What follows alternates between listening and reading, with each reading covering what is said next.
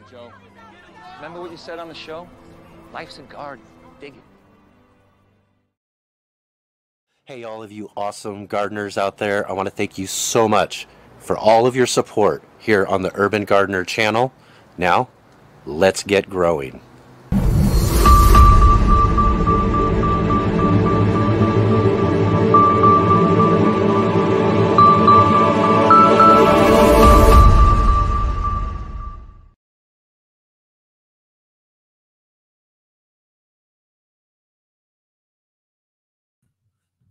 All right, everyone, here we are. Welcome to Let's Get Growing, your gardening livecast here on the Urban Gardener channel.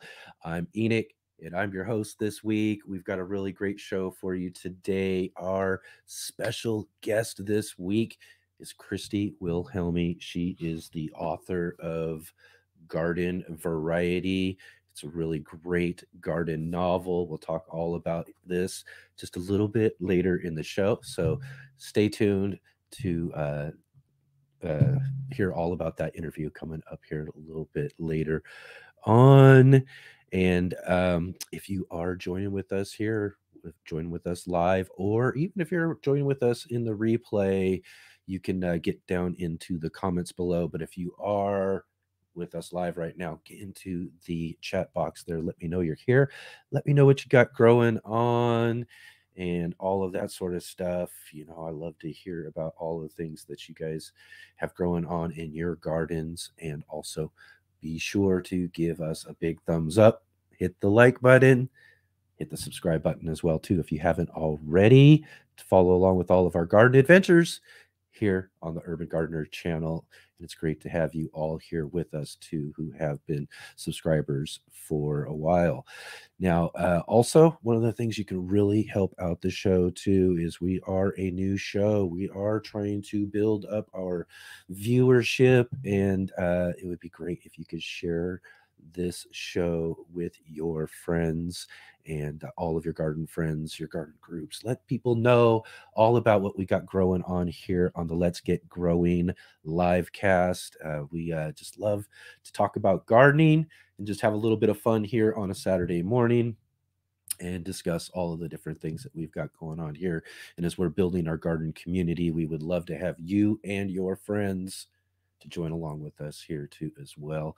We also have a down below, there's a link to our Facebook group.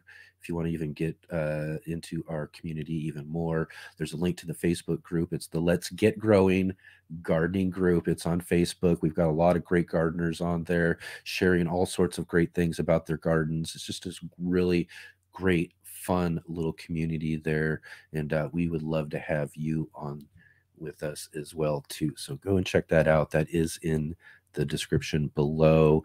And also for all of you who are also listening to us on the podcast, I'm sure we'll find all those links as well too in the description for this podcast. And you can also find all of that information and more on our Let's Get Growing.live website, where you can find out all of the information you need to about our upcoming shows. And again, too, if you are here with us live right now, you have a question or a comment or anything for us during the show or for our guest later on in the interview, just ask it there in the chat box and we might just feature it on the show. All right, so awesome. All of that there taken care of. Just really at the top of the show, just want to let you know if I'm off or anything like that too. I just got some news, and I'm just going to share this at the top of the show, get it done with.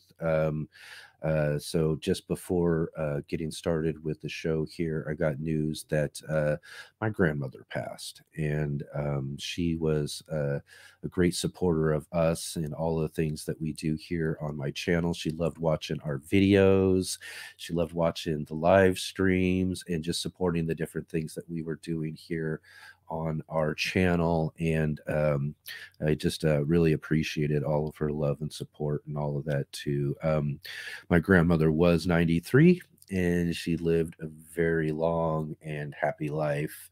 And so I do just want to kind of recognize her at the top of the show here, and kind of just kind of let it out a little bit as well too.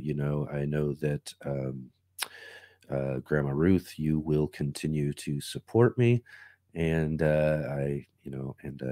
again, I look forward to all of your advice and support from beyond. So thanks. I don't know, thanks or all of that, but it was just really great to have her follow along with this adventure that we're on here, and we'll continue forward as well too. So again, thanks, Grandma Ruth. I know you'll continue to watch over what we're doing here.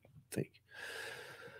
All right, so now that we got that out of the way, just kind of some really crazy news just to get right in right before you're about to start a fun live discussion about all of this sort of stuff. But she was a really great supporter of what I did on the show, and she really loved what we did. So I really do want to recognize her as well too. So things going on in the garden. What's going on in your garden? Again, I'd love to hear about what you guys have growing on. I've got tons and tons of things going on right now. So let me know what you've got growing on in your garden. Again, if you're here with us live, just jump in the comments section there in the chat box. Let me know a little bit about what you got growing on. And also, we are going to talk just here in a little bit about our question of the week. We posted the question of the week again on that Facebook group, Let's Get Growing group, and our Urban Gardener page as well too. You can find again a link to the Facebook group down below where you can participate with our question of the week throughout the week, or if you're joining with us here live, you can just let us know here as we'll have a conversation about what is your favorite tomato variety. Tomatoes are one of our most favorite crops. You hear it all the time from all of our different guests. It's one of those that gardeners just really, really enjoy growing. There's tons and tons of varieties out there, and I know that you have a favorite variety. So if you're here with us live, get in there. Let me know in the chat box what your favorite varieties are, or if you're watching us on the replay, or if you are listening to us on the podcast, you can come join us in the group and get into the discussion as well too, or get in the video and in the comments below. Let me know what your favorite tomato varieties are. I have some favorites of my own. I've got a list of the different tomatoes that we are growing in our garden this year, and we'll talk all about that here coming up in just a little bit here too. And yeah, like I said, I got a lot of things growing on in the garden. Most things are planted. We're still waiting on about this next week. We'll get some final things done as far as planting and all that goes. But most everything right now is maintenance. We're trying to take care of and keep up with all of the different things going on in the garden. There's pest issues, but the biggest issue that we all face, and this is, when it comes to all gardeners all over the world, one of the biggest things for us to do, especially in an organic garden, is keeping up with those weeds. We've got weeds popping up all over the place, and I've been so busy dealing with different things in the garden, different planting schedules and changing of containers and prepping different beds, all sorts of different stuff that we've been doing in the garden. And so some of that weeding kind of takes a back seat a little bit to some of these other things that are just a little bit more pertinent and have to be done. So this last week kind of was a catch up on weeding for me and cleaning up different things in our garden spaces. I also grow along this strip along our alleyway that we have running alongside of our house. And there's some alleyway space as well too on another alleyway that kind of crosses the center of the block going in the other direction, so it kind of tees up a little bit. But we've got all this really great alleyway space grow in and to use that you wouldn't normally think of using, but it is an alleyway. It is out there. It's just tons of weed seeds are collecting all over the place every single year. So there's they pop up just relentlessly. So that's kind of, again, what we've been doing at my fingertips. I'm telling you, some of those weeds are just little tiny little things that are, really, kind of attached into the ground. You'd be amazed how hard a little tiny weed can hold on to the ground with its roots. But everything looks nice now, looks really great. We spent the time. And again, it's another one of those great therapeutic things that you get in the garden experience is, pulling weeds is another way of just kind of getting out some of those frustrations and things going on, just like, and you just spend that time kind of, thinking about things, and it just helps you really process stuff too. So, just like, again, overall, great week in all of the great garden spaces, just kind of improving and making things look better and nicer and all of that sort of stuff. So, really great to get it done finally as well too, after having to have it wait for so long. All right. We got Margie says, I have had 5 months of maintenance. All right. Okay, let's see here.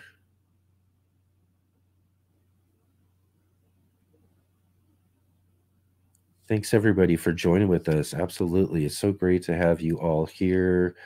We've got the Grateful Garden, LP, Margie, all of you, really awesome to join with us here.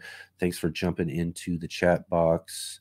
And again, let me know what kind of tomato varieties. I don't know if you saw that or not, but our question for today and this week is, what are your favorite tomato varieties? We'll be talking a little bit about that a little bit more here coming up in the show. Lots, and some of the other things that that we're working on in the garden space as well too is, again, like we're talking about maintenance and those different things that we've got to get taken care of. I've got garden beds and a lot of my garden beds are these elevated raised beds because I have this cement patio that I grow on, and some of them, and one of them I didn't even notice had an issue, a really big issue. And it's because we have a lot of plants growing around it, but it seemed to have kind of collapsed from underneath on the opposite side where I couldn't see it. So, those are those sort of things right now I got to start catching up with too as well. Now that most of the planting is done and taken care of, now it's time to start fixing up some of this stuff and get some of those chores done in the garden and just make sure that everything is growing along really great. Okay. Awesome. And yeah, and then also I have another bed too as well that has just been waiting to get done and taken care of. All right.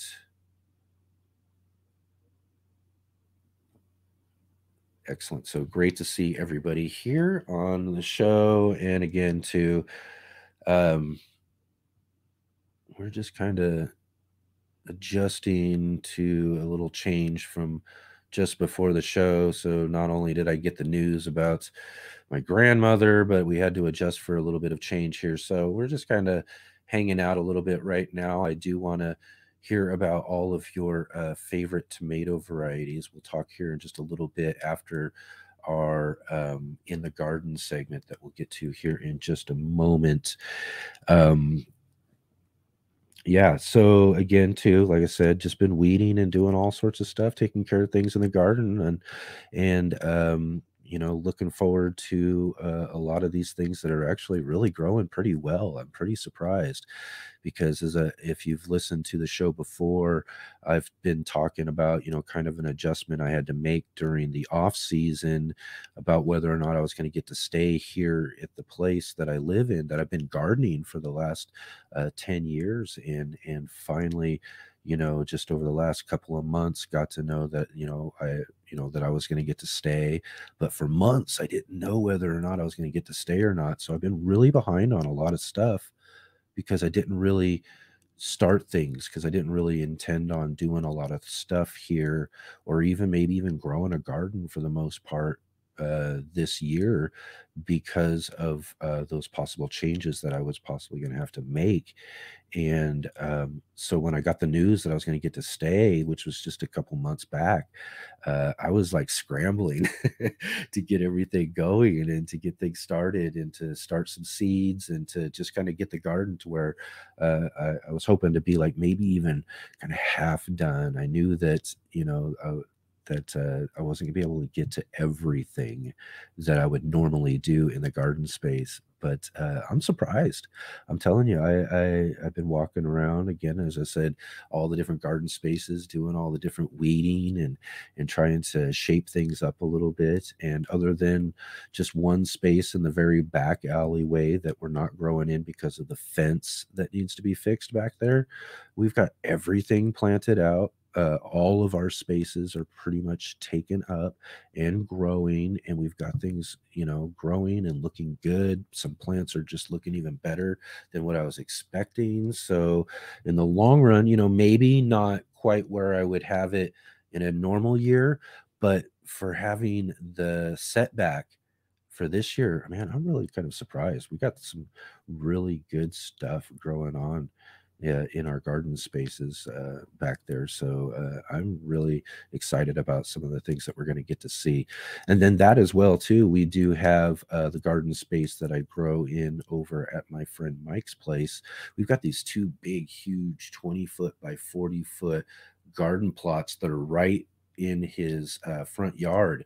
And he has a big corner yard that's right on the corner of the block and bends around the corner. We've got two plots on each side of those streets there, and we've got those all planted out too as well, and they're looking really nice as well. Some things that are just growing really, really better than what I thought they were going to be growing at. So again, some things can surprise you. You put the work in the garden, and it can kind of surprise you some years, even when you're not really expecting very much. So, all right, at this point in time, what we're going to do is we're going to jump in and check out my little segment here we call In the Garden. And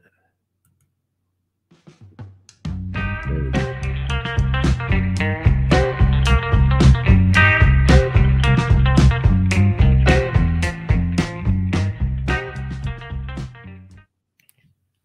Welcome, everyone, and thanks for joining with me in the garden. And this week, we're talking about something I see that comes up every single year. And mind you, I even fell for it once myself. Now, around this time of year, what we're seeing in our gardens are these infestations of aphids, these disgusting little bugs that when they start getting in really large numbers, can really start to suck the life out of the plants that we have in our garden.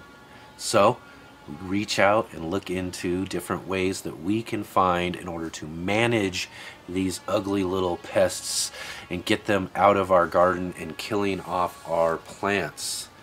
And one of the things that we see quite often and really common way of treating and dealing with aphids in your garden are ladybugs. Now, mind you, ladybugs are really beneficial for your garden and great to have around.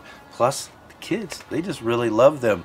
They're pretty much your garden mascot, and when you can have them in your gardens, they are certainly welcome. But one of the things I see quite common, and I see different videos and people putting information out in posts in different gardening groups, is talking about buying these commercial bulk amounts of ladybugs in order to release into your garden in order to take care of those large aphid infestations. And I'm here to tell you that that does not really work. I've done it myself. I did this early on when I was a young gardener, and I went and bought myself a nice bucket of these ladybugs that I got at a garden center. They had a nice little fridge to keep them nice and cool and docile in order to let them kind of have a chance to hopefully stick around in my garden when I let them out. And ultimately that is not what happened, because ladybugs are a migratory insect. But I mean, if you want to go out and you want to buy those buckets or those little nets that are full of the ladybugs just so that you can go and release them out into the wild, sort of like you would do when you go to the restaurant and you'd get the lobsters out and go release them into the bay and give them some level of freedom, then absolutely go get some of those commercial ladybugs, let them go, because that's exactly what they're going to do, is they are going to go. Now, mind you, a handful or so of these will stick around for a little while, especially if they're nice and cold. Like I said, they'll kind of hang out, they'll roll around, they'll possibly eat on and feed on some of the aphids that you have in your garden, but ultimately when they're ready and their energy is up, they're going to open up those wings and they are going to fly off, because as I mentioned, they are a migratory insect. There are over 6,000 different species of ladybugs in all different colors and sizes and dot patterns, some without any dots, different head patterns. Some of them are beneficial, some of them not so much, as in the case of the Asian lady beetle that we see quite commonly in a lot of different gardening groups and things, talking about how they aren't a beneficial insect like the regular ladybug or lady beetle or lady bird, but probably best described as lady beetle. But these little insects are great to have around in your garden, but you just don't want to be buying them so that you can release them into your garden space. They do say though that you can take some like sugar water and you spray it on them as well too, in order to kind of glue their wing caps down, in order to allow them to stick around in the garden just a little bit longer, so you know, until they can open that up and get themselves airborne, and then they'll be gone at that point too. So the idea that we're going to get a bunch of these ladybugs to take care of that aphid work is just really not going to be the case. There are really some other ways that you can take care of aphids in your garden. There's insecticidal soaps. You can also get some sprays that are organic, basically just using like cinnamon and mint oils and different things like that that you could spray onto these aphid infestations. But the one way that I take care of them in my garden is I just get the hose out and I wash off these plants and kind of rub them off and kind of clean off the plants, and I try to get to these infestations as soon as possible.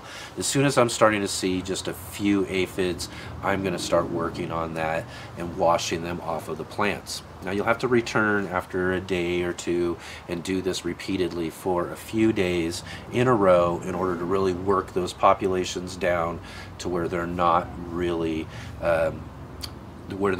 damaging your plants much anymore. And if you do see some of these aphid infestations around, you can also look around your garden for some ant hills and some ants climbing up your plants, because they do like to farm those aphids for those sugary juices that they excrete after they're sucking the life out of your plants. So look for some ants around. You might want to take care of the ants in order to help keep the numbers of those aphids down in your garden. But for the most part, like I said, I find that just washing your plants with some water is the best organic way of taking care of aphids. So I hope that helps you out in your garden as well. I want to thank you so much for joining with me again this week, and we'll see you all this next week in the garden.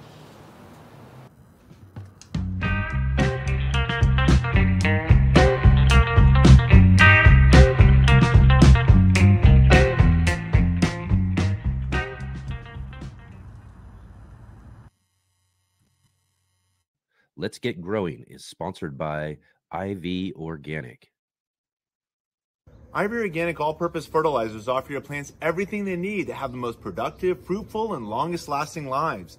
For all plants, including your fruit trees, vegetables, ornamentals, and roses and flowers, in-ground or potted plants, young and established, the 6 macronutrients that all plants need. Macronutrients are those elements that plants need in abundance and include nitrogen, phosphorus, potassium, magnesium, sulfur, and calcium. Nitrogen helps with the greening of the plants and the growth. Phosphorus for abundance of flowers and fruits, plus drought tolerance. Potassium is for disease resistance, root development, and strength.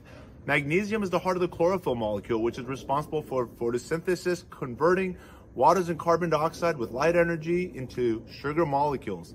Sulfur helps green, pale plants turn dark green and necessary for optimal plant metabolic processes. And calcium, the building block of all plant cell walls. IV Organic all-purpose fertilizers have it all in both the Super and Premium Blend products. The Super Blend simply has a higher percentage of the macronutrients plus azomite, which is derived from volcanic ash deposits, to offer your plants many of the micronutrients too. The product can be applied to the soil or as a foliar feed and even as a supplement to your compost tea. IV Organic all-purpose fertilizers are organic, effective, USA-made products to maximize the productivity, health, and life of all plants and trees. Keep growing with IV Organics, and wishing you all happy gardening.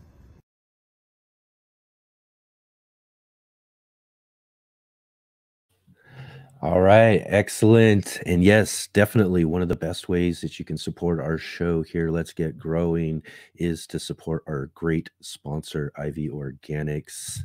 And you can go to their website at ivorganic.com and use our promo code GROW10, GROW10, and you can save 10% off on all of their great products that they have there as well too. So definitely go check them out and see all the great things that they got growing on over there at IV Organics. And awesome, we continuing on with the show, we asked you all a little bit earlier about what was your favorite tomato variety, because it's one of all of our favorite things in the garden. I hear it over and over again from all of our different gardeners that we talk to here on the show. Tomatoes are some of our favorite things to grow. So what are some of those favorite varieties that you have growing on in your garden this year? Or even in previous years, what are some of the ones that are really regular mainstays for you in your garden? We did get, let's see here. Margie tells us that she loves yellow tomatoes. Her best tomato last year, some yellow tomatoes. Oh, I have a really great yellow tomato variety that I'm growing this year myself. It's a tomato called Union Yellow. And I have to, I have to say I named this tomato myself because I just could not find the person who grew the plant, and because they basically abandoned a community garden plot years ago, but they had this just really delicious, really awesome yellow tomato variety that I got one of the tomatoes from and saved the seeds. And I've been growing it almost every year. I've skipped a year or two here and there, but it's just really awesome. It's just this really big, giant yellow tomato, and I just call it Union Yellow because our community garden was the Union Park Community Garden. So but I actually did. I broke out the seeds this year, and I'm growing some more of those again this year to try them out again too, because I really love this yellow tomato variety myself. And LP says, I do enjoy the sun gold and pineapple. I'm still learning what a favorite could be. Yeah. Well, there's always some new favorites that always seem to pop up when you're, because one of the things I really try to do every single year is I do have some favorites that I grow, and I try to grow every year, but I also try new varieties. I've got, I like to at least grow half of the tomatoes that I grow as newer varieties, just to try new things out. There are so many varieties out there, so every year I'm finding some that I really like even more than I like some other ones. So we're finding new favorites almost every single season around here as well too, because I just like trying so many different varieties, because there are a ton of varieties of tomatoes out there. And the pineapple that you mentioned too, there's one I got from Territorial Seed Company a few years ago, and I grew that out a couple of seasons, and I really like that tomato as well. And we do have some sun gold growing as well too in our gardens this year as well too, which is what Dogma sun gold. Yes, sun gold is probably, I mean, I don't know, if I took a poll of all the different listeners and all the different gardeners in our Let's Get Growing community, I bet you sun gold would probably rank right up as one of the top tomato varieties for everybody out there. I hear about it all the time. Sun gold, sun gold. So I did grow sun gold in one of my first gardens several years ago. And again, I did start growing some again this season from some seed I got from a friend last season for some more sun gold. I don't know what happened. Maybe I didn't collect seed, or I didn't. I just, somewhere along the line, I moved past the sun gold, but we brought it back again this year because I had a friend who saved some seeds for me to plant out in our garden this year too. So we got some sun gold as well. And we also got, I like, different varieties, good red, like solid beefsteak type tomato are really great. It's probably one of my initial favorites when it came to tomatoes. Probably one of those things I was looking for when I was growing my first tomatoes. I was like, I want to grow, some of these really great beefsteak tomatoes. And I've grown several over the years that I really like. I do have this new variety called Red Chief that I started growing this last season, and I started growing it because it's a really big, delicious red tomato, but it also grew very well in this large container that I have, and also it really beat the heat. We've got some record summers, record heat in the area where I live in this last year, and that was probably one of the big setbacks I had to my whole tomato harvest this last year was the heat. Just really did a number on a lot of my tomato plants that just couldn't handle such extreme heat. But that Red Chief just really stood out, and and it really was probably in the most direct sun than all of the different tomato varieties that I grow. So I was really impressed with that. So I've got that one growing again this year as well too. We grew last year. One that came back again this year too is one called Black from Tula, and it's a Ukrainian, really dark, nearly black tomato, and I really liked that one. So we decided to grow that one again this year. And then I brought one back that I haven't grown in the last couple of years called Dad's Sunset.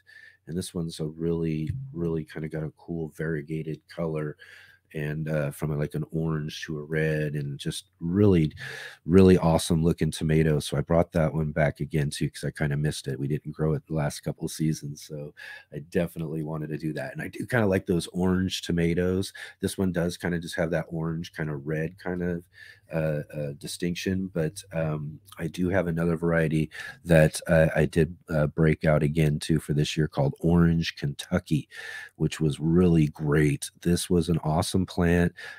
Just grew some really awesome fruits. So I brought that one back again, and it was one of those ones that I didn't grow last season, but I do remember over a couple of seasons that it was pretty good heat tolerant tomato variety that I had.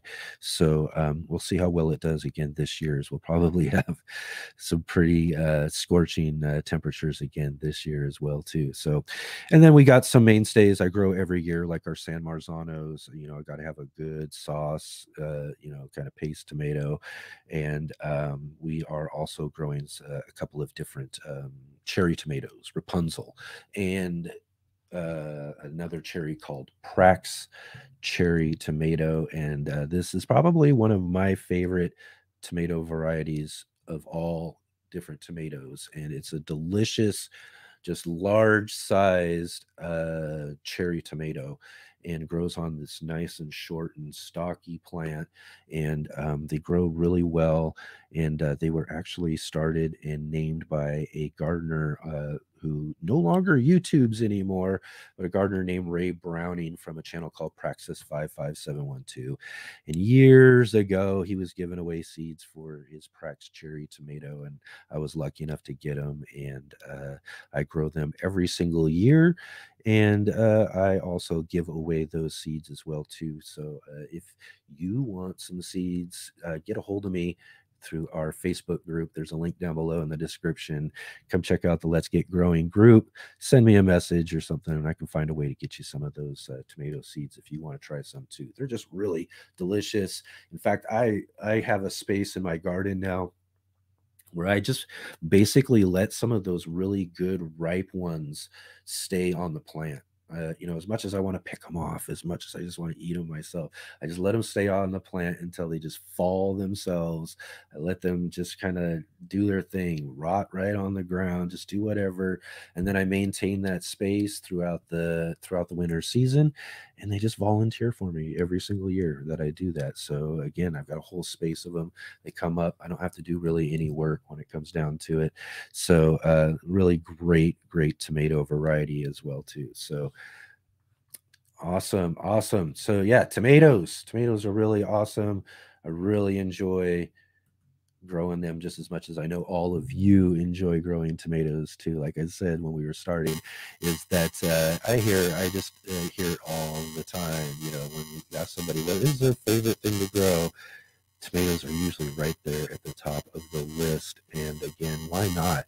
I mean, there's so many great varieties. Tomatoes are so delicious, and really fun to grow in your garden. Okay.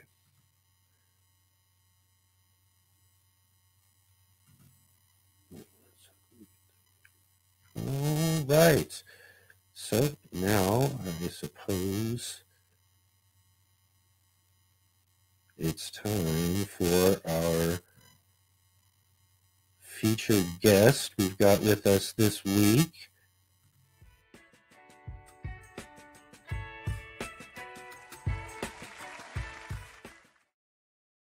This week's featured guest we have with us on the Let's Get Growing show is Christy Wilhelmi. She's the author of Garden Variety. Christy empowers people to grow their own food, to be more self-reliant, and to reduce pollution and waste one garden at a time. Christy is the founder of Gardenerd, the ultimate resource for garden nerds, where she publishes newsletters, her award-winning blog, and top-ranked podcasts. She also specializes in small space, organic vegetable garden design and consulting. She holds regular organic garden classes in California and offers tips on her YouTube channel worldwide. And between 70 and 80% of her family's produce comes from her garden of less than 300 square feet. She is the author of the books Gardening for Geeks, 400 Tips for Organic Gardening Success, and also Garden Variety. So let's welcome Christy to the show. Hey, how are we doing? Welcome, Christy. Thanks for joining with us. Thanks so much. I'm happy to be here. Awesome. So great to have you here with us on the show. I really have when we started the show, I knew that I got to have you on the show because I spent this last winter going through and reading your book, Garden Variety, and it really was probably one of my favorite things that I did this last year was to read this book. In fact, I actually bought a few of these books and sent them out to some friends as gifts because I loved it so much. I thought it was just such a great, unique way of sharing a gardening and the gardening experience, but in a novel form with characters and everything as well too. But we'll talk about that here in just a minute. Let's take a moment or two and let you introduce yourself to everybody and talk a little bit more about what you do there at Gardenerd. Sure. You said it all in my intro. I have a small space garden here in Southern California. I'm in Los Angeles, and I specialize in small space biointensive gardening. So getting the most out of the garden. And most people here where I live are either apartment dwellers or have small spaces to grow, and they don't have a lot of land to work with. So I like to get as much out of the space as you can. And I started on a balcony, and then I got a community garden plot, and then I got a house. And so I still have my community garden plot, and I have my house, and but I have a big giant Brazilian pepper tree in my backyard. So the sunlight space is limited to kind of the peripheral areas of the garden. So I've got about 300 square feet at home, and then a small 15 by 15 foot space at my community garden plot, which is basically the inspiration for Garden Variety, which we'll talk about later. My front yard is fruit trees. My backyard is raised beds and some more fruit trees. We've got chickens and some bees, and that's kind of what my homestead looks like for your listeners out there. Excellent. Yes. Very similar for me too. And you mentioned there as well that you got started on a balcony. That's how exactly I got started when it came to growing my own food. I mean, of course, I've been, kind of gardening indoors with houseplants for years. I can see that. but when it came to actually growing food, I started on a balcony, and I was really surprised. I had a friend give me a cucumber start. I put it out on the balcony. It took over my balcony, and I was eating cucumbers and was just blown away. I was like, oh, and the next thing you know, all of this is now the result of that cucumber on a balcony. So yeah, it's somewhat addictive, isn't it? Once you get a taste of it. Yes, it's amazing. I can't believe it, but yeah, it's cool. And it's great to hear from people who have that sort of similar experience too. And that's one of the things I really enjoy about what you do and what you share. It's similar to what I do and share as well on my channel is, small space gardening. Growing food in small spaces is, it's possible, and it's possible in spaces you wouldn't even think of, like an apartment balcony or a walkway, or like I have here. I have just like a little kind of 10 by 10 cemented patio. Yeah. And when I moved here, I was like, oh, what am I going to grow on this? A lot. So a lot is what it turns out to be. But when you're first looking at it and you're not very well experienced, you might look at that and not think very much of it. But, I think that's the great thing, again, too, what you do as well, too, is to be able to help people who might have that sort of space, be able to take that and turn it into something that can be very productive when it comes to growing food for ourselves. That's right. Yeah. Awesome. And I will also mention too that one of the things I love to do, and I finally got to do, I haven't done in a few years, was to make it up to Seattle in February for the Northwest Flower and Garden Show. Oh yeah, you were there too. All right. That was a fun show, wasn't it? It was really great. I was so busy, and I was being pulled around doing some things. I was working, doing some things with some friends and stuff, that I really only got to catch just a bit of your talk on compost. But I thought everything was just awesome, and it was great. It was a great talk there too. So that's one of the other things that you get to do as well too, is kind of get to do some speaker opportunities and discuss different garden subjects. Yeah, I do a lot of speaking. The next one coming up, the next big one, is going to be the Heirloom Expo. For anyone who hasn't been, it's like running away to the circus for gardeners. You really should go. And this year it's going to be in Ventura County, which is in my neck of the woods. Yes. So if you haven't been, you should make a plan to go. It's a lot of fun, and it's really like-minded people all sharing seeds and ideas about growing is worth the trip. Totally. Yes, yes, absolutely. Another one of those things that, for me and my channel, we definitely do. Started going to my first heirloom exposition back in 2016 or 17. Mm-hmm. And we've gone every year except for the years we haven't been able to, the last couple, but they're finally bringing it back. And did you know that this is the 10th annual? Yeah. Actually, so this is their 10th heirloom exposition, and I'm really excited about it because it's everything just like you said. It's a bunch of like-minded gardening nerds running around enjoying the idea of gardening and growing food and trading seeds. And yeah, it's just really awesome, and I look forward to seeing you there. We did have on our show, one of our first few guests that we had on our show was Jared Gettle, the founder of Baker Creek Heirloom Seed Company and the Heirloom Exposition. He's such a great person and has been real supportive of all the things that we do here. And I'm really looking forward to seeing him too at the Heirloom Expo this year. Yeah, it's a great place to get guests. He's been on my podcast as well. And from the Heirloom Expo, I seem to run into all kinds of people who are really great to talk to. So yeah, it's worth all the lectures, all the conversations. It's every bit of it is fun. So come see us. Yes, indeed. Come down there and check it out. I'm gonna be there. I've been talking lots about it, as you can tell. I really enjoy it. I love just the whole experience, and I've done several different videos on it, and it's just one of our favorite things to do here on our channel. So real quick here, we've kind of got into a little bit about what you do and all that stuff. Let's take a little step back in time just a little bit, and let's talk a little bit about what was your first gardening experience. What got you started on this whole gardening adventure in your life? Well, a lot about gardening ties into what we eat. And so my experience with starting to garden really wholesale was when I became a vegetarian. Kind of the more I learned about our food system, the more I wanted to take control over what I ate personally. And so it ended up being that was when I started growing things in pots on that balcony, and then on the patio, and then on the community garden.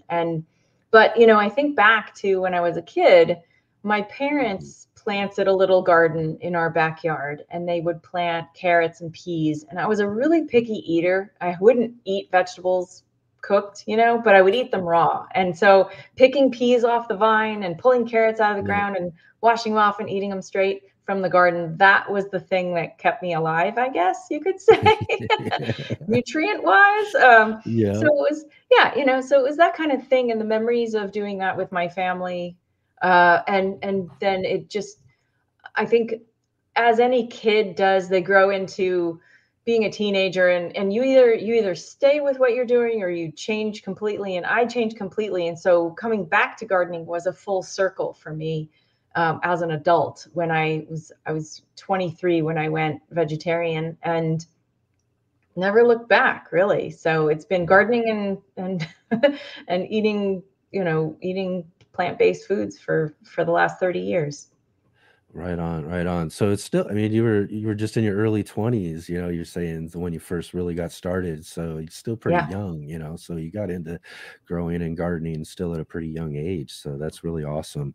Yeah, definitely. And again, too, I share this every now and then too, as I was the same way as you said too. I was one of probably the most pickiest eaters when I was a kid. Anything green, any sort of vegetable or anything like that, and again, too, the same thing as, fresh vegetables, being in the garden. I do have a lot of memories when I was a kid, but if you cooked it and put it on a plate, I was not touching that thing. And boy, oh boy, I remember being a kid, you're going to sit there until you eat that. Well, they'd be putting me to bed from that table. That's I sat in front of a lot of cold plates of food, I'll tell you that. And it was just the most pointless exercise. If any parents are listening, just don't do that. It's so not worth it. And it just turns kids off food even more. But gardening really turns kids on. I have a lot of clients who want to grow food with their kids. And some of my clients actually have kids with food allergies so bad that they want to grow stuff for them so that they can eat without the worry of cross-contamination from grocery stores and whatnot. So that's a big change for people, and they learn to grow some of their own stuff, and it makes, I mean, even just salad greens, you know, it's so much better from home.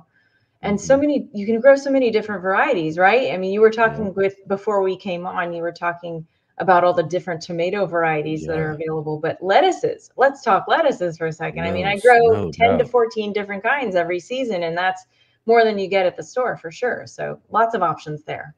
They make it more interesting to eat too.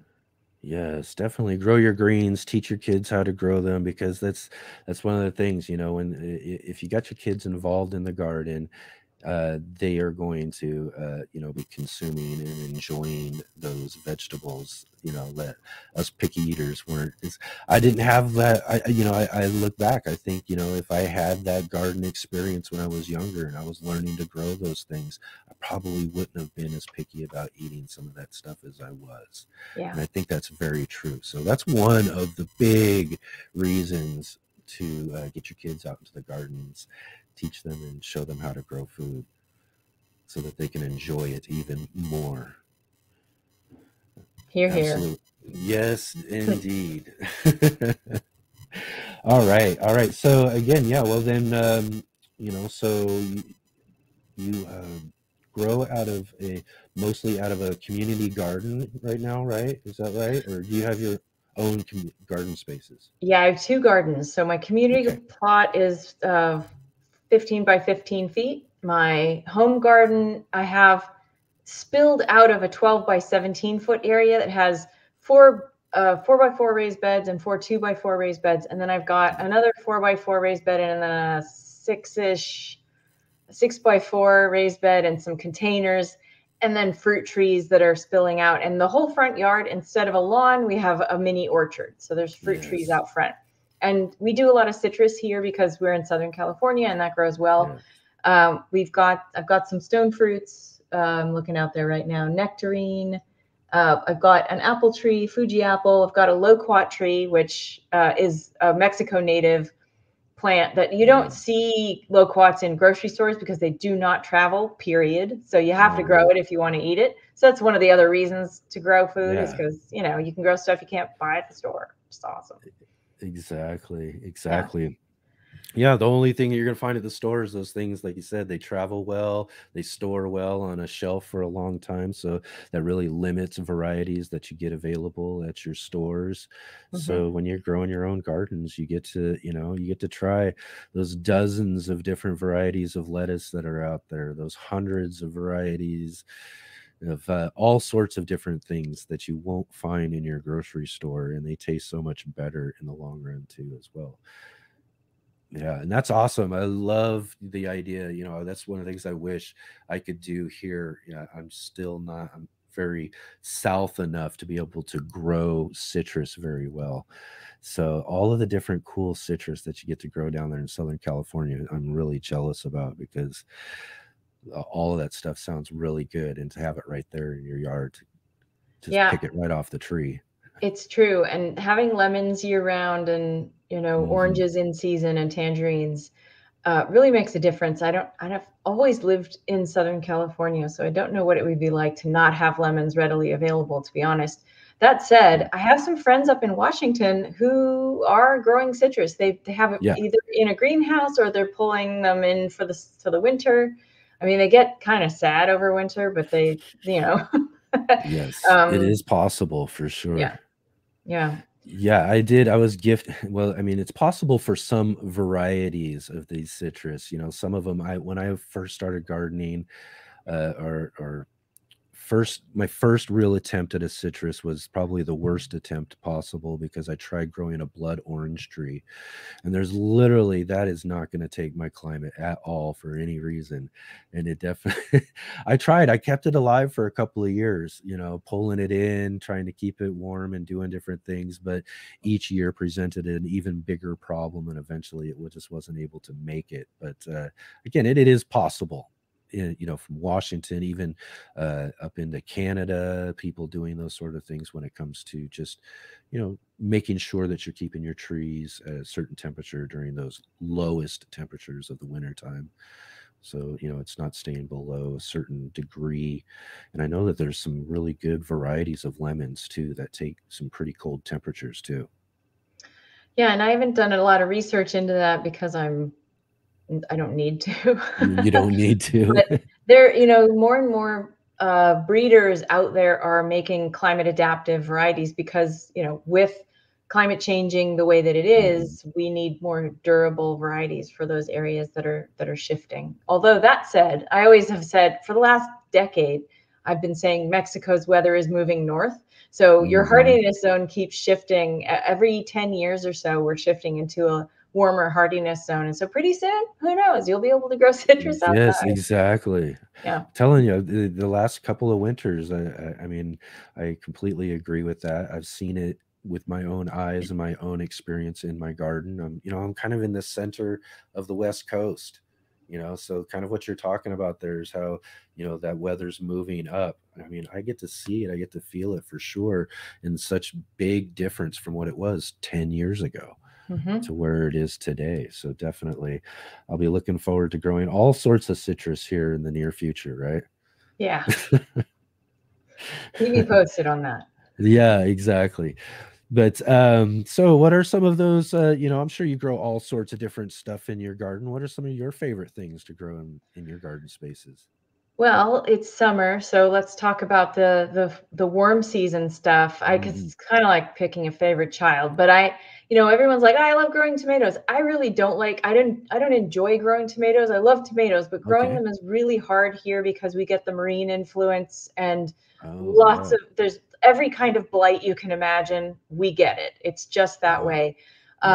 We also have coastal temperatures, so I'm growing coastal varieties, which we can talk about. But the thing I love growing, and this may be weird because it doesn't seem all that sexy, but if you go to the Heirloom Expo, it will become sexy for you, is winter squash. I love growing winter squashes, the thick-skinned squashes like butternut and delicata and pumpkins of all shapes and warty sizes and, the bizarre Hubbards and Cushaws and weird, just bring them on. I love them. I love them. They look great on display as you're waiting to cook them throughout the winter, which is why they're called winter squash, by the way. I think people get confused between summer squash and winter squash. It's not when you grow them. The name is for when you harvest them and say, how long they'll last. So summer squashes have a thin skin. You have to eat them during the spring and summer. Winter squashes store through the winter. That's why they're called that. But you grow them in the summer. So right now I've got some Connecticut pumpkins. I love growing my Halloween pumpkin. I've got a spaghetti squash, and kogi nut is a squash that's a hybrid, which I don't often grow hybrids, but this one does really well. It was a row 7 seed. I'm not sure if you're familiar with them. Dan Barber, the chef, he started a seed company that is focused on growing things for chefs so that they can use all the parts of the plant. Like they're trying to develop a winter squash that can be edible, really tasty and edible during the young stage. And then it matures into something that's really usable too. And this kogi nut, it's a butternut squash that it's like personal sized and beautiful. And it's great. And then I'm looking at my notes here, growing some, where are my other squashes? You gotta have vines just going all over the place then. Huh? Yeah. So what I'm doing to kind of combat that, because I like to plant the winter squashes or any squashes, any vining, anything, I like to plant on the south end of a bed so that it can spill into the pathway, so I can still plant stuff in the regular bed. And what I've got right now is I've got Jarherdale squash and delicata squash interplanted with my corn, kind of a 2 sisters rather than a 3 sisters garden. And they're on the south, so that they're going to spill out into the pathway, but they're filling up the space between the corn right now, which is kind of fun. And the Jarherdale pumpkin is a green flesh, not flesh, sorry, that was wrong.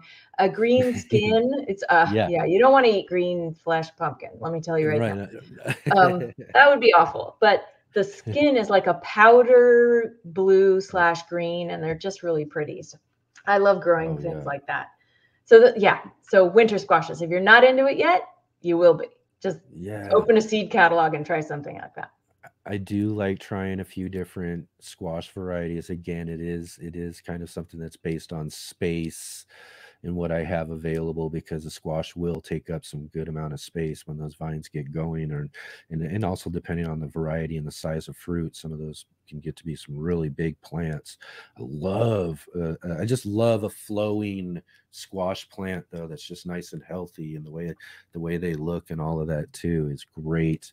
But again, you mentioned the heirloom exposition again too, and I think it's probably one of the funnest things about experiencing that exposition is their room where they have all of these different squashes on tables. And I've done on my channel, and you can check out videos of table tours where we're just walking and looking at each and every single one of them, because in the long run, it's the best experience I get with those types of things, because I don't really have the space to be able to grow all those sort of different things. But it's so amazing again, when it comes to variety, the variety that you can get in your garden versus what you're used to buying in a store. The different varieties of almost anything you might enjoy growing is just amazing when it comes down to it. Almost anything you look at. And I think so. What happens at the end of the festival is they start selling off the big giant tower. There's a giant tower of squash. There's a sight to behold. And at the end they start selling them off. And I've brought some home because I drive up there and I come back, and I've brought home a turban squash and a couple other different types, and save the seeds from which haven't been grown in isolation, so you never know what you're going to get. But every once in a while they come out and like, oh, that's a turban squash, so it's a second gen succession turban squash. So I'm like, hey, great. And they're pretty. And some of I have to say, because I was just talking with someone about pressing edible oils, growing hulless pumpkin seeds, which like Styrian hulless pumpkin is a really pretty on the outside seed, and the seed is beautiful. It's a silver stripe. It has a white center and a silver edge, silver edged. And the pumpkin itself is beautiful. The flesh is inedible, but also not important because you're saving the seeds. And then some of the others, like Styrian hulless, really pretty, and you can press those seeds for oil, which is, if you're going to go full nerd, that's the direction to go. Yes. Yeah. I think I've seen those seeds. They're really cool. I mean, and again too, when it comes to seeds, you get so many different cool varieties and sizes and cool seeds in your squash varieties too. But I totally love the growing squash, and that whole selling off of all the different things. I also drive from Southern Oregon usually to the Bay Area for the expositions. Now it'll be to Southern California, but I'm driving back too with the back of my car full of different things, and mainly I try to grab up the different watermelons that they have. Oh, they grow some really cool watermelons, and I love the orange flesh ones. So that's usually where I'm at when they get ready to, because I think they ring like a bell or something, and then you can go run up and grab whatever you want. It gets kind of crazy. I did a time lapse on one of my videos, one of my heirloom videos. I did a time lapse. I set a camera up there to watch everybody and watch all the tables empty, and it was great. It's just you ever want to be a part of a really fun buying experience, stand and wait for that bell to go off at the Heirloom Expo and get some of those display fruits. They're just great. It's pretty cool. It is. Yeah. And then again too, one of the things I did, and I didn't grow any this year, but over the last few years, I've been trying different varieties of pumpkins to grow like big giant pumpkins. Okay. I've got one space, right, that kind of goes that I can grow and let a plant spray out. right around like a corner area of where this alley is. So it's kind of like a cool little eyepiece. At the same time, it just kind of takes up this kind of space that really nothing else can. So it just kind of spreads out. And I got my biggest one so far was 137 pounds. That's impressive. It was the second fruit on this plant too. The first fruit actually, the stem broke. Oh, So I had to go with the second fruit. So that first fruit, oh man, could you imagine? It could have been up to 200 pounds. I'm sure of it. nice. Yeah, I've never been able to grow them that big here because we're pretty close to the beach, so we just don't get the heat that's needed for growing those big pumpkins. But lots of small ones, and they're still good. So you can make a boat. You can like hollow yours out and make a paddle boat out of it if you want to. I mean, it's still yours is still small, but you have the big ones, the giant 1,000-pound ones. Oh yeah. Very cool. Yeah. Last year I did an interview with a lady up in Washington who is really a world champion grower of giants. I mean, she's I think had one of like the top 8 squash in the world. And she set her sight on being the #1 this year. And so it's kind of interesting to follow along with how they set that up. They get so intricate though. I mean, when you get into growing like for that sort of level of competition, it's a whole different type of gardening. It is. And a friend of mine did a documentary on giant pumpkin growers. It gets kind of intense. I didn't think, I'm like, how could this be? Where is this? They're just going to show people growing giant pumpkins. No, it gets very competitive, and yes, and there's some espionage involved. It can be really intense. And I'm trying to remember the name of it. If I think of it, I'll let you know, but I have to look it up. But it's worth investigating. It's a giant pumpkin documentary if you want to look it up. I don't know. I don't remember what it's called, but it's worth seeing. Oh man, that would be great to see actually. Yeah, I got involved with the contest and tried growing and getting into it. But when I was looking at what it was going to take and what they go through in managing their plants and making sure that they're getting the biggest fruit possible, I was just like, oh yeah, this is a gardening level beyond mine. Yeah, it's really involved because they have to put up shade cloth and water, a huge amount of water and pruning. Pruning you have to all do. Of that. It's a lot. That's really intense, and they splay them out and they prune out lots of different things. Really interesting. It's fun. I can imagine for that. I just a little intense of a gardening experience for me. Yeah, I hear you. All right, so let's talk a little bit about you get all this great gardening experience and everything, and then you decide that you're going to write some books and become an author, a garden author. Tell me about what that experience was like when you first decided to write your first book. So I was actually approached to write Gardening for Geeks. That was my first gardening book. And one of those fortunate things where I started blogging at Gardenerd.com, and then people saw it, and a publisher contacted me and said, hey, we like your writing. We're looking for someone to write this book. We've already got the title. Want to do it? And I'm like, sure. So, put together an outline for them on what I thought would be important for geeks to know about gardening, or gardeners who consider themselves geeks. And they went for it. So the iteration that is available now is actually an updated version that I had republished with a second publisher. And because my first publisher got bought out by Simon & Schuster, and they weren't interested in doing a second version of the book. But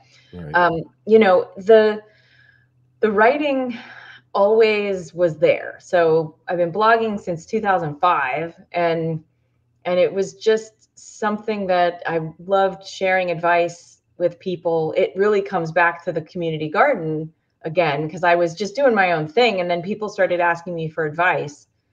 And after a while, they're like, you should do this for a living. I was like, oh, well, okay, let me check that out. And then the book deal came through, and then Grow Your Own Mini Fruit Garden was the second one, which I thought was perfect when Cool Springs Press approached me about writing that book, because Gardening for Geeks is about biointensive small space gardening for vegetables. And then Grow Your Own Mini Fruit Garden is about growing fruit in small spaces. I was like, this is the perfect, like, two-fisted, compendium for growing food in small spaces. Let's do it.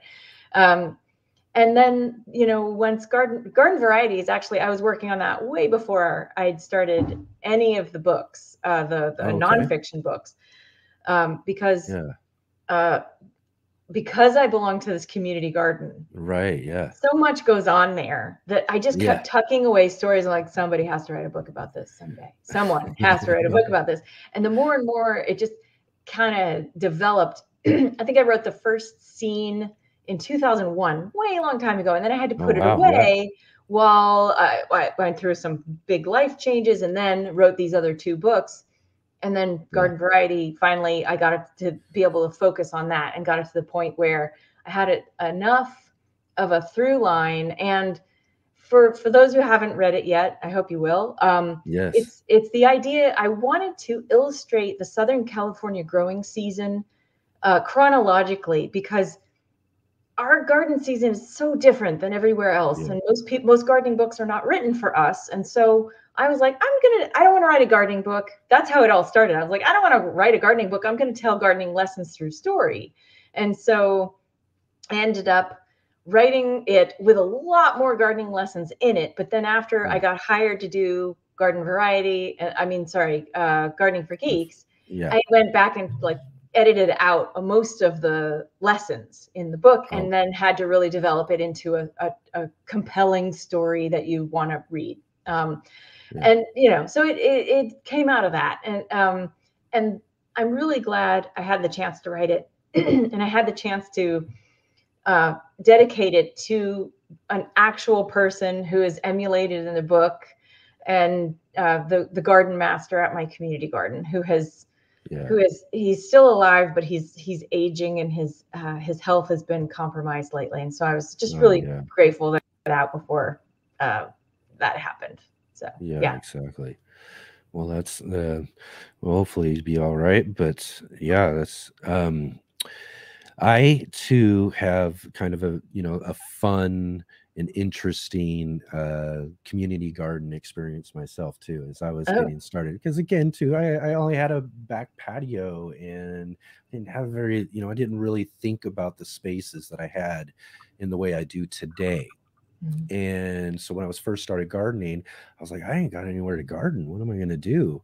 And luckily for me, one of my neighbors was starting up a community garden down the street at one of our local parks. So I kind of jumped on board to help get that all started up and going and everything. So not only did I get the whole kind of like being a part of a community garden experience, but I also got the whole getting one started and that whole process and all of that sort of stuff. But again, too, there are tons of things that go on. We're talking about a community, community garden where people are coming together, different walks of life, different experiences, all sorts of different things to, just share in this one thing, growing and gardening and doing that. And you get a lot of different interesting things. And I think that's probably why initially I found Garden Varieties so compelling, At first I got the book because I was like, a garden novel, that just really sounds interesting, and I was actually trying to figure out exactly what I wanted to name this show. And when I was thinking about a garden variety show as one of the names. It isn't actually taken. Several of the names I thought of were taken. It's hard. There's a lot out there, But as I was doing it, the book kept showing up. And I was like, you know what? I'm going to get this because it just keeps showing up. I'm going to have to check it out. And so that's what I did this last winter. And I read it. When I started reading and getting into that whole like community garden aspect, I was like, this is so familiar. I Yeah. really get this. I really understand a lot about it. But at the same time, I also read a lot of different other books, and lots of gardening books, lots of other different types of books. And one of the things I thought about this is it just fits so many different categories of a Hmm. book. You know, Yeah. it's got all sorts of different elements to it. The characters are great. The storyline just flows. So, it really just automatically becomes a page turner because you're just trying to figure out what's going on next, what's happening next, I'm that sort so of stuff. glad to hear So, you say that. Thank you. yeah, I think I mean, it was really awesome. I mean, when I finally, it, because again, too, I'll read a lot of books. I'll try, I'll put one, I'll set it down for a little while. I'll pick it back up. I'll do this and that. But that wasn't the case of this one. I just read it all within a couple of days and was like, wow, this is something else. I've got to, and I went and bought a couple more copies. I was like, I got to get this to a few of my friends. They got to read this too and check it out. And one of our longtime viewers, I sent her a copy as well too. And was like, and she sent me back a message right after she read it. She's like, oh, that book is just great. You've got to get her on that show you're talking about doing. Nice. I was like, Well, I'm going to. Excellent. Well, I'm glad we're having this chance to talk about it. Yes, absolutely. And again, too, I will let you actually kind of maybe talk about the book and tell people as much about it as you want to tell.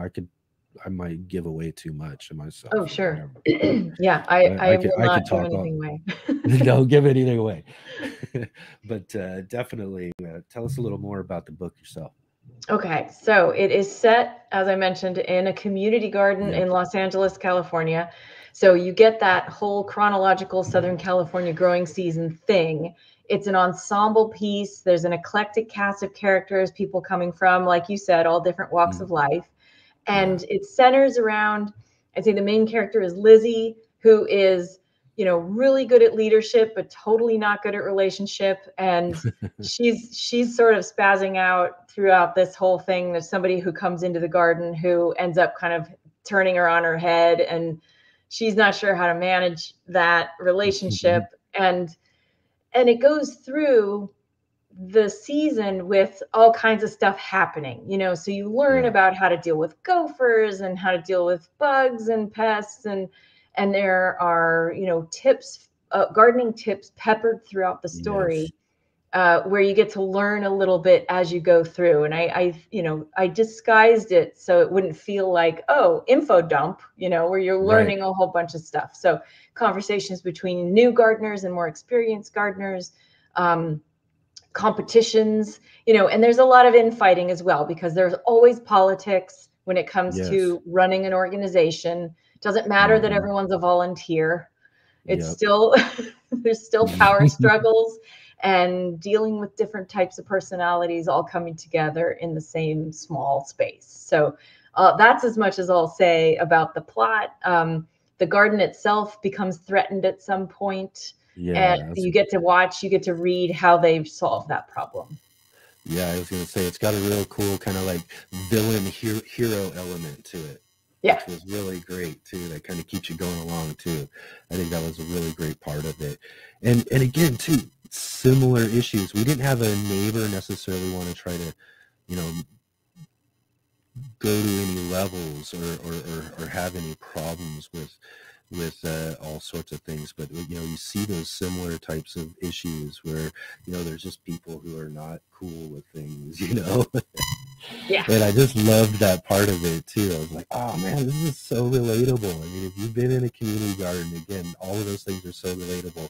And then you also mentioned too, one of the best parts of the whole thing I thought was really cool, because here it is, it's a novel. You're following these characters, you're following this plot line, this sort of thing that's going on with this community garden. But throughout the whole thing, you're peppering in all of these different garden lessons.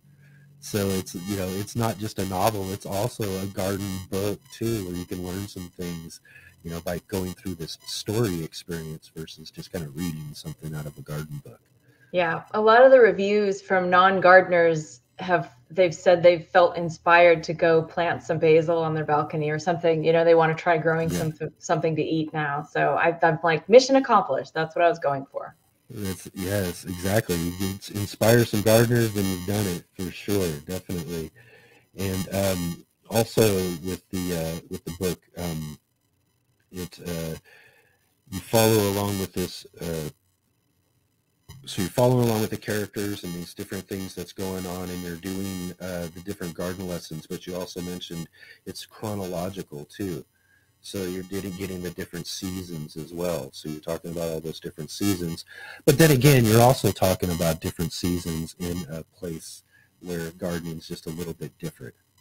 Right. And so for most of, like, for example, most people are planting their cool season vegetables in the spring after last frost, but we plant our cool season vegetables in the fall before winter comes because it's too hot. Otherwise, we get like 2 weeks of spring and then it's summer, you know, so we don't plant broccoli in March or April because it's just going to be full of aphids. And unless you like that kind of extra protein in your diet, that's not really appealing. So we grow ours, all the cool season stuff grows through winter, and it's like practically bug free. So, you know, that's how we do it. Yeah, that's, I know I have a good friend of mine who's in our gardening group, Let's Get Growing group, Wayne. He's gardens out of Los Angeles there too. So during the whole winter time, for all of us in the garden group, we just get to watch all of the things that he gets to do, because you might have a different gardening season, but you got this really unique situation where you get to basically garden all year round. So, I mean, without too many limitations on, freezes or that sort of thing. Yeah, our dead zone is August, September, October. So that's kind of our winter, basically, where it's too hot to grow anything. Everything's parched and dry. We get no rain. And so we just sort of get everything in by June 30th and hope for the best the rest of the way. That's kind of how it works here. Yeah. Yeah. And that's when I can go on vacation, you know, in the like late fall or early fall, September. Oh, you know? yeah, right. Yeah. Yeah. You got to pick those moments of opportunities when you can, right? Exactly. Excellent. Awesome. So, definitely recommend everybody go check out down below. I got a link to Gardenerd, and you'll be able to find links, be able to get to this book here, Garden Variety. Go check it out. It is a really, really awesome book. So I hear that you are talking about, or you are working on a sequel. I am. Is there anything you could tell us about this sequel? I can tell you one thing. I'm still working on it. I'm not sure when I'm going to finish. If I can get a break, I will work on it diligently and try and finish it up by this fall. But usually there's a 2-year lead before books come out, so we'll see. Yeah. But the sequel. So there are many people. Whenever I would say, and I can't even tell you how many, like hundreds of people, I would say, hey, I'm writing this book. It's set in a community garden. And the first thing they would say is, who gets murdered? I'm like, nobody gets murdered. And so the second one is going to have a murder. Just saying that. Oh, here we go. Yeah. Awesome. We're going to take it up a level, huh? That's right. Awesome. Is it going to be the same community garden, same characters, that sort of thing? Yeah, same cast of characters, some new characters, same setting, and just a little bit of a twist on the genre. Awesome. That is great. I can't wait to get my hands on that when it comes out. Because again, I just really enjoyed it. I enjoyed all of the characters, all of the different ways you put it together and all of that. And the resolution and everything of the book is just amazing. So well put together, really great book. And again, like I said, look forward to the next one. Is there any other sort of projects or any sort of things that you're hard at work on right now, or anything you got coming up here? Yeah, I am working on my next online course. I have one online course right now that is available through, you can go to gardenerd.com and look under courses for that, or classes. It's on the classes page. And that's on pest control. And so my next thing is going to be about, I have this class I've been teaching for years, showing people how to do that, getting a lot of stuff in a small space thing, planning out your garden on paper or on your computer, step by step. That is a process that you can repeat with your spring, your summer, your fall Yeah. garden, whatever it is. So I'll be covering cool season and warm season crops separately, but all within the same course. So I'm working on that. I'm hoping to get that done this summer as well for a fall launch, or if all goes according to plan, fall, if not spring. Excellent. Awesome. And I think you mentioned to me that you're going to be taking a trip, something maybe a little not garden related, but tell us about this trip you're going to be taking. I thought this was really cool and interesting. Something about you I didn't know.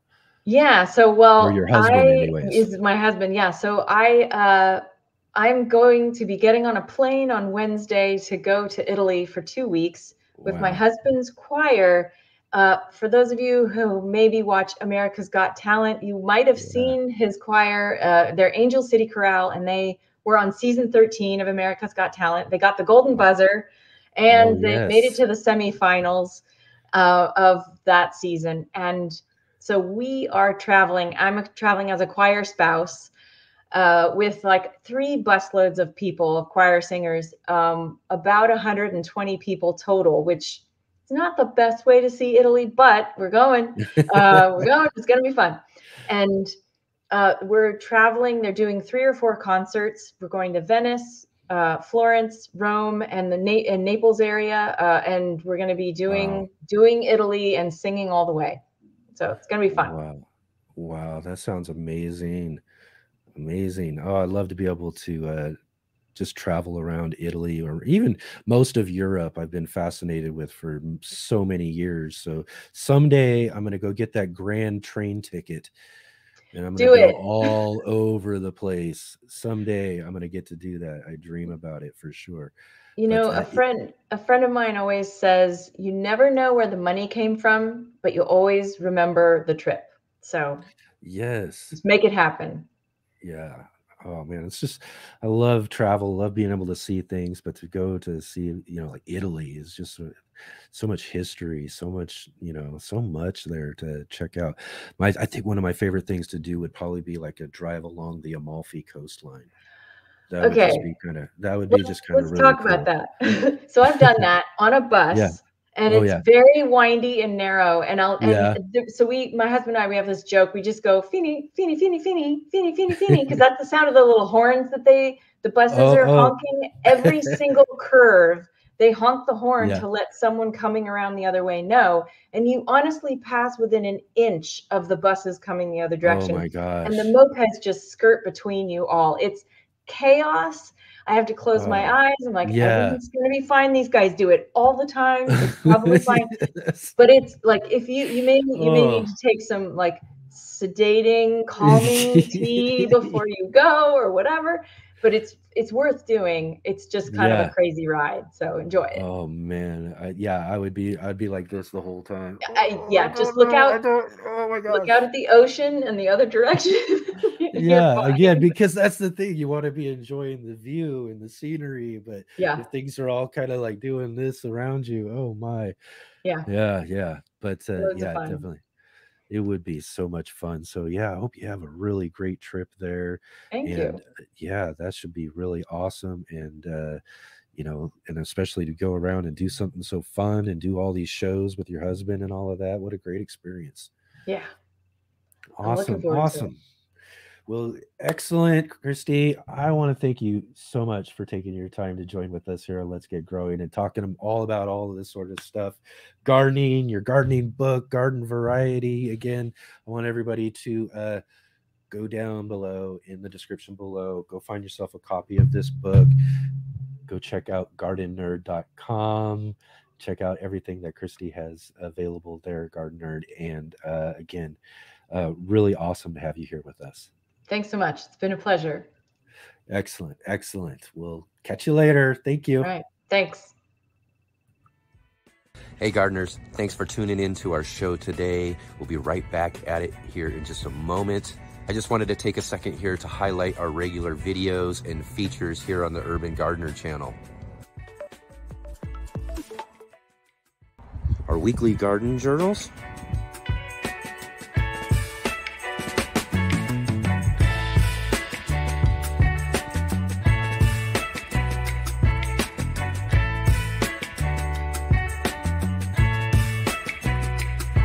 and our incredible featured visits.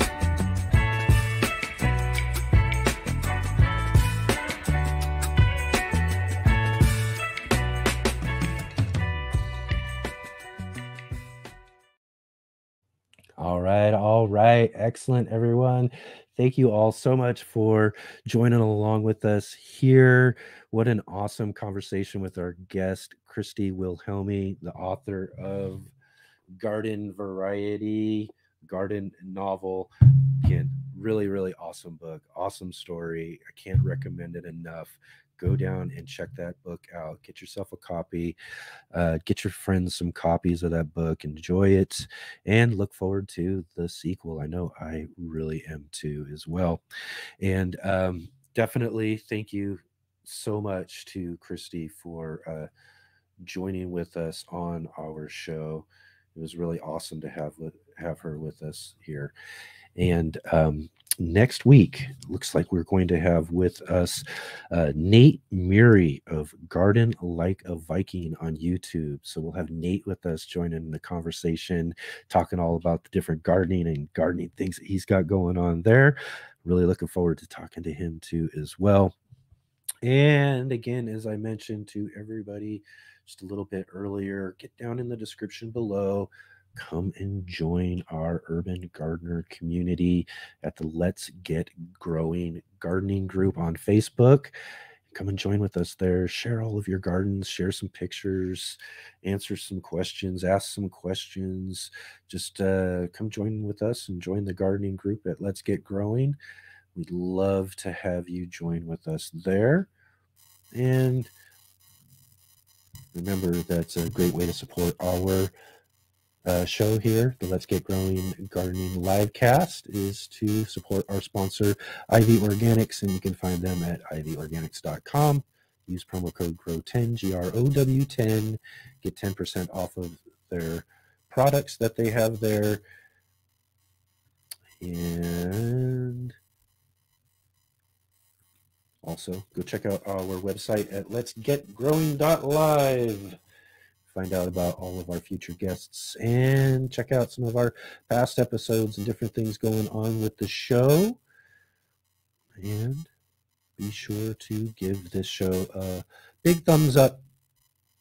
Hit that like button and also subscribe to our Urban Gardener channel if you haven't yet already. Hit that bell notification. In fact, you can be notified of all the upcoming fun garden adventures that we have coming up here on the Urban Gardener channel. And it's really awesome to have all of you with us here this week on Let's Get Growing. Thanks again to Christy Wilhelmi for joining with us. And from all of us here on the Urban Gardener channel and the Let's Get Growing show, we'll see you all next Saturday.